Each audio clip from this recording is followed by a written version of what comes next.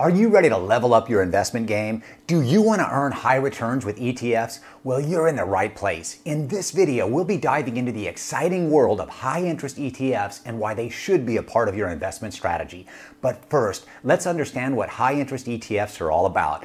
These investment vehicles focus on assets that offer higher than average returns when compared to stocks, bonds, or real estate investment trusts. By investing in these ETFs, you have the potential to earn significant profits and grow your wealth. One of the key advantages of high-interest ETFs is their potential for high returns. These ETFs are designed to target assets with strong growth potential, allowing you to capitalize on market opportunities and maximize your investment gains. Additionally, high-interest ETFs provide diversification, spreading your risk across multiple assets. This helps protect your investments from the volatility of individual stocks or sectors, providing a more stable and balanced portfolio. Now, I've got some real winners for you today that make Charles Schwab's SCHD look like a very poor choice, and you'll see that when we compare these ETFs. Before we jump into today's video, I want to congratulate one of our Discord members on their winners. Beachbum said, "I finally signed up for TradingView and Jerry's indicators earlier this week. These are the results for the last 2 days. I don't know why I didn't start using TradingView and Jerry's indicators sooner. Makes my life so much easier, and the win rate is much better than me doing technical analysis on my own. Jerry's indicators give me a confirmation on my conclusion on entering a trade or not. Thanks a lot, Jerry. You are most welcome, Beachbums. You're killing it, and please keep posting your winners." This is what we do in my private Discord, and if you want all of our trading alerts and help from our awesome community, then join us in the Discord. I really believe we've got one of the best ones out there, and if you want to join, the link is in the description below.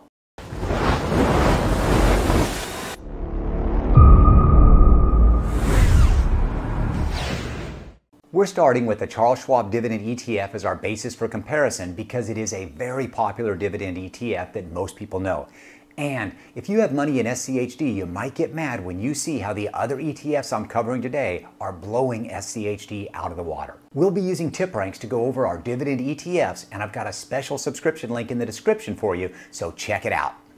We're now in Tipranks. We're looking at SCHD, and Tipranks gives us a lot of data, and we've got a lot of different tabs we can look at. We're starting with analysis, and year to date, we can see that SCHD is down 6.92%, and that's our first bit of a red flag.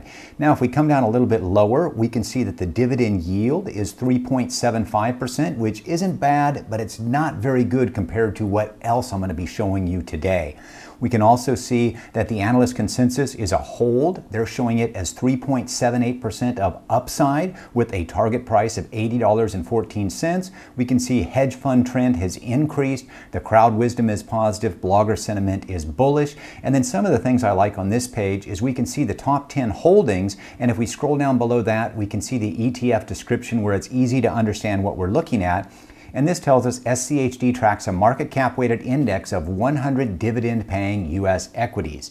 And then we can look at a couple of the other tabs.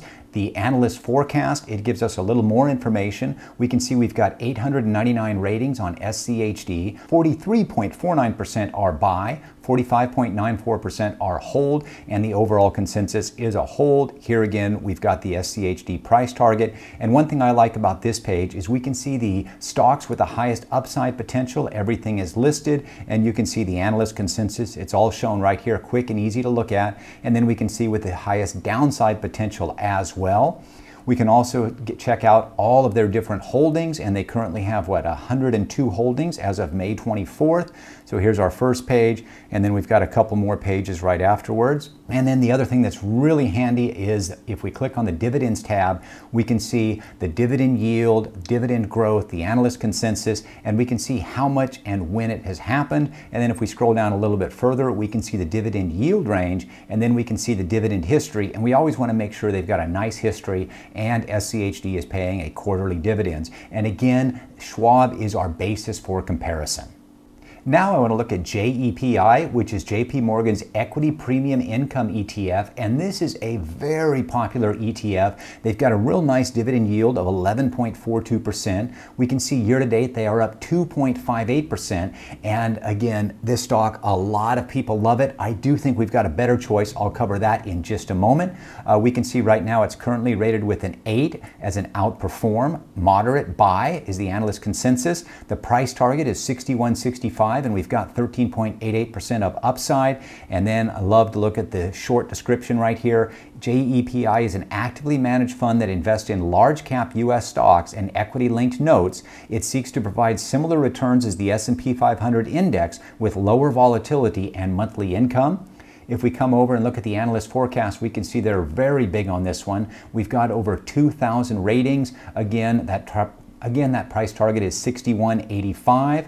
Stocks with the highest upside potential, the highest downside potential, and then we'll drop over to the dividend chart here. We can see they've been paying dividends. Right now they're leveling off right about 40 cents. Dividend yield is 11.42%, and then the yield range where it's at, so it's the high side of the range and coming down just a little bit.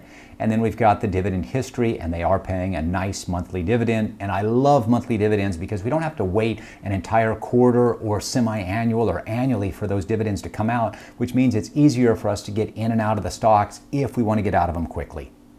Up next, we've got one you may not have heard of. This one is the QRMI for the ticker symbol, and it is the Global X Nasdaq 100 Risk Managed Income ETF. And the current price on it is nice and low at $18.22 per share. In 1 year, they are up 11.17%, and here is their year-to-date chart. So they've got a real nice upward trend going on the stock price, and the dividend yield is very good at 12.25% as well. Now let's scroll down and see what these guys do. QRMI tracks an index that holds Nasdaq 100 stocks while employing an options caller strategy. The fund buys 5% out of the money put options and sells at the money covered call options on a monthly basis.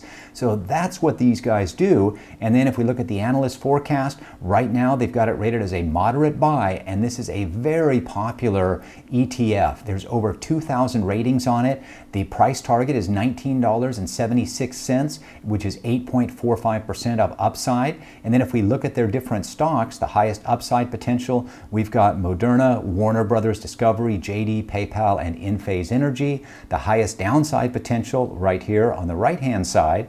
And then let's come down and take a look at their dividends. Again, that yield is 12.25%, and they are paying monthly, which I love. We can see their dividend yield range has been doing exceptionally well, trending up, and then here is their monthly dividend history. Next up, we've got NUSI, which is the Nationwide Risk Managed Income ETF. The price is $20.48 per share.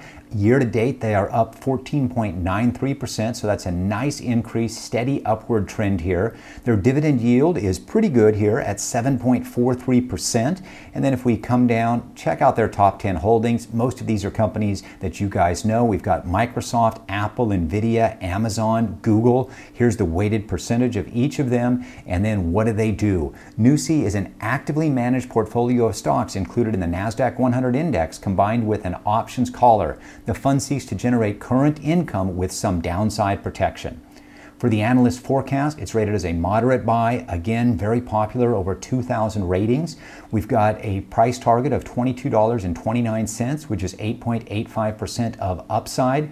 And then checking out the dividends here, 7.43% yield. The dividend amount per share has been very steady over the last year. And here is our range, pretty much going sideways, just over 7.5%. And the dividend history, we can see it is monthly, which I love. We're now looking at QYLD, which is the Global X Nasdaq 100 Covered Call ETF. It's currently trading at $17.60 per share. Year to date, they are up 15.77%, and their dividend yield is very impressive at 11.54%. Coming down, let's see what they do. QYLD tracks an index that holds Nasdaq 100 stocks and sells call options on those stocks to collect the premiums. Now, you guys have to ask yourself, are the stocks you're owning getting a 15.77% return year to date? Probably not for a lot of you. So that in itself is doing very well. And when you combine that with a very strong dividend yield of 11.54%, this is one that you guys definitely want to consider and check out. Now, if we look at the analyst forecast, the target is $19.09, 8.45% of upside. We can see again their highest upside potential stocks, highest downside potential. And then if we come down and look at the dividends, we can see that yield again is 11.54%, very steady on the dividend amount per share. We can see that the range has been trending down a little bit, and then here's the dividend history, pays monthly.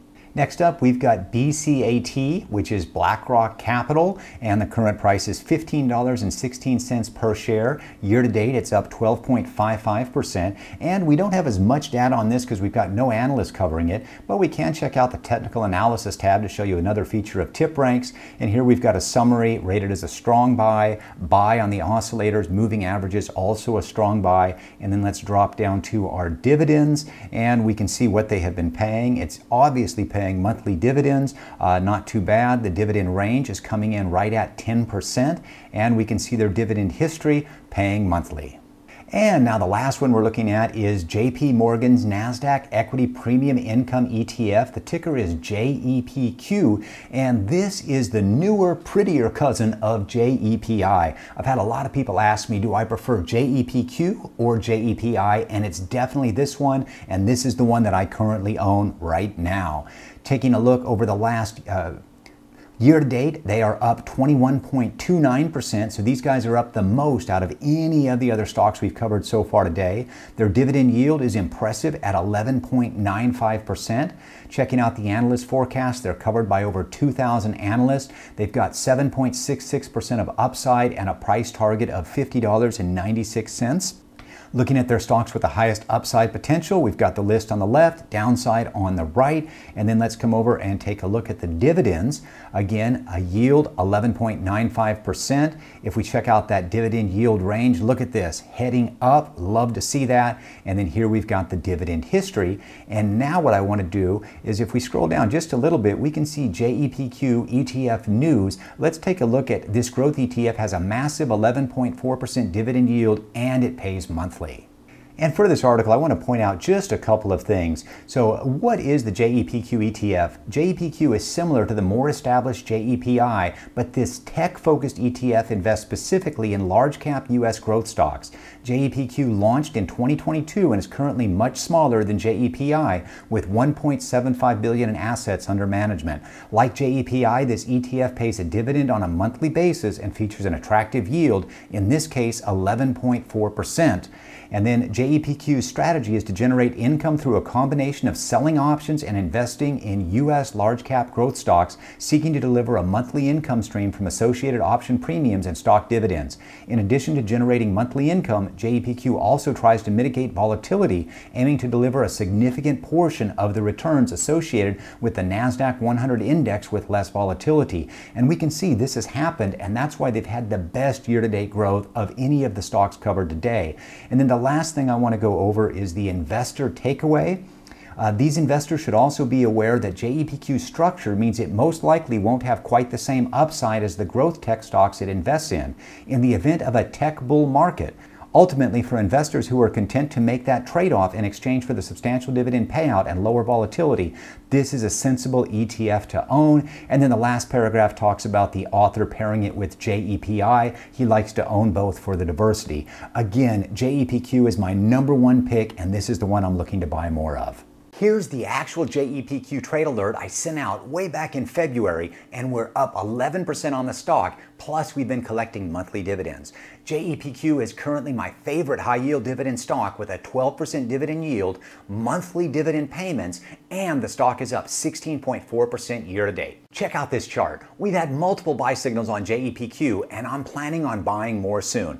I also have an alert set up for when it bounces off the 20-day EMA, which is a great time to buy as well. Remember, success in trading doesn't happen overnight. It takes dedication, continuous learning, and implementing proven strategies.